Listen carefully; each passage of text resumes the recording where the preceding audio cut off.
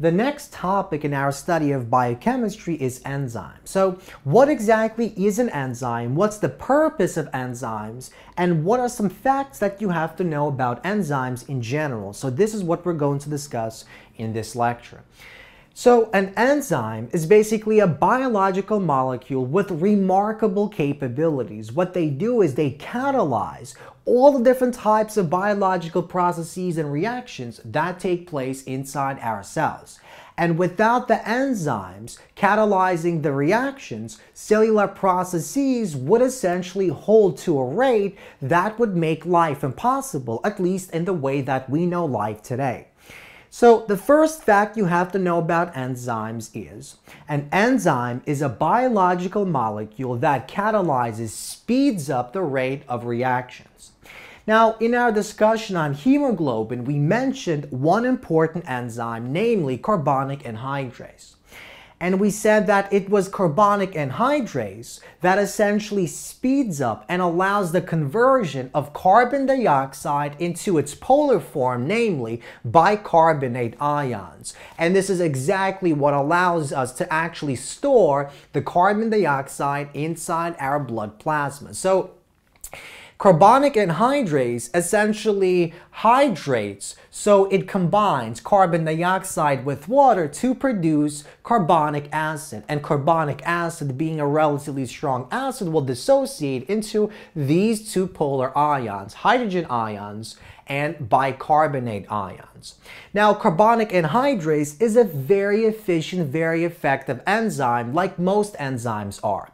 In fact, this molecule can convert, the enzyme can transform 1 million of these carbon dioxide molecules every single second. So it increases the rate by 1 million compared to its uncatalyzed form. So this enzyme basically helps us transform the nonpolar carbon dioxide that cannot dissolve inside our blood into a form that can be dissolved inside our blood. And that's precisely what allows us to effectively and quickly get rid of the carbon dioxide from the cells and eventually expel it by the lungs of our body.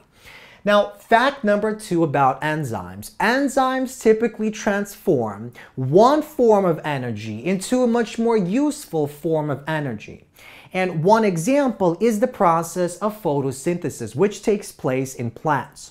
So inside plants, we have a variety of different types of enzymes that essentially transform, they harvest or capture the energy that is stored in electromagnetic radiation that comes from the sun, namely light. So they transform the energy that is stored in light into energy stored in the chemical bonds of glucose and sugar molecules.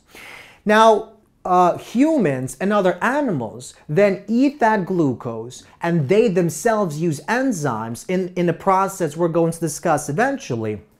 The process is glycolysis, pyruvate decarboxylation, and then the Krebs cycle. So basically, in these processes, we have many different enzymes that essentially catalyze the transformation of the energy stored in the chemical bonds of glucose into the energy that is stored in the proton gradient that exists across the membrane of mitochondria.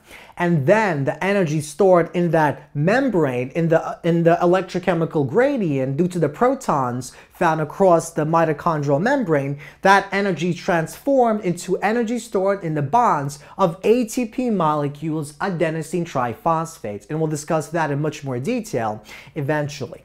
So we see that these enzymes are very, very good at transforming one form of energy that we can't use into a form that we can use. And that is what enzymes do.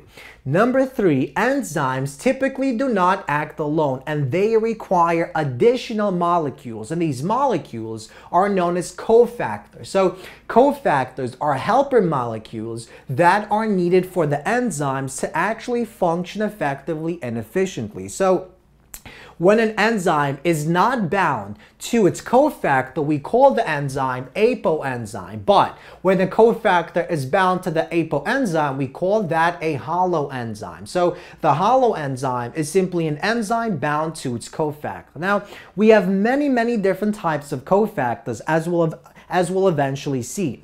But we can categorize cofactors into two groups, into two categories. We have metal ions, and we also have organic molecules known as coenzymes that are usually formed from vitamins. Now, one example of a metal ion that acts as a cofactor for carbonic anhydrase is the zinc atom, and we'll talk about that in detail in a future lecture.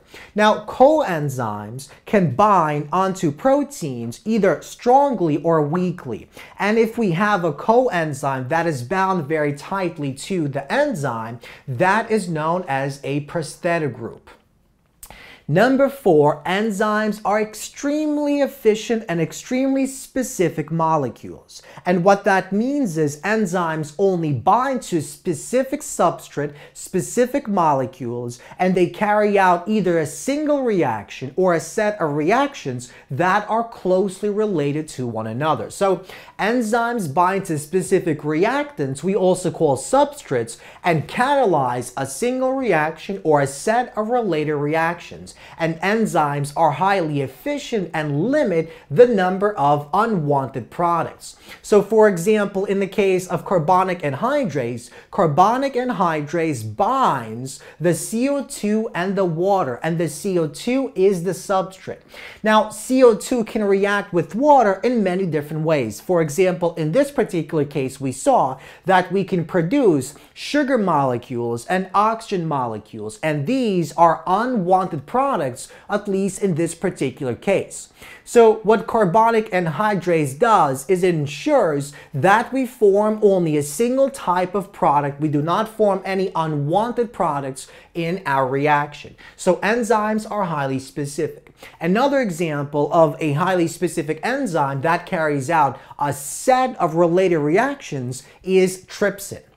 So trypsin is found in our digestive system. It's a digestive enzyme, and what it does is it binds to polypeptides, to proteins that we ingest into our body, and it basically carries out a set of two closely related reactions. In one of the reactions, it basically cleaves peptide bonds on the carboxyl side of lysine. In the other reaction, it binds and cleaves on the carboxyl side of the arginine amino acid. So this trypsin has a single type of substrate, namely the polypeptide, and it carries out two types of very similar reactions. In one reaction, it cleaves lysine on the carboxyl side. In the other reaction, it cleaves arginine on the carboxyl side.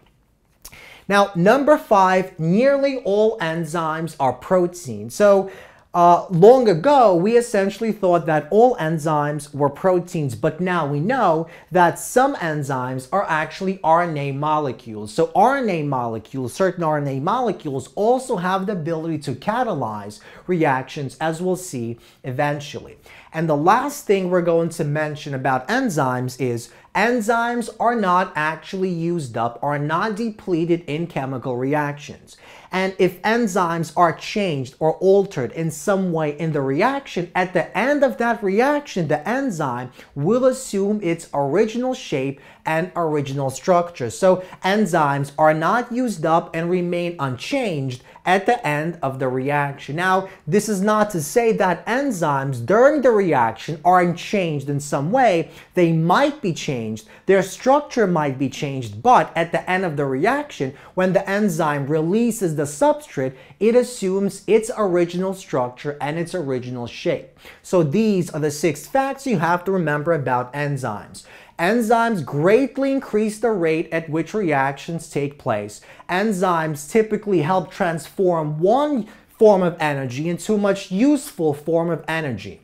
3, enzymes do not function alone, and they typically need these helper molecules we call cofactors. Number 4, enzymes are highly specific. They bind specific substrates and carry out only a single reaction or a set of reactions that are similar, as we saw in the case of trypsin. Number 5, nearly all enzymes are proteins. Some enzymes are RNA molecules. And number 6, Enzymes are not depleted, they are not changed. At the end of the reaction, they remain exactly the same.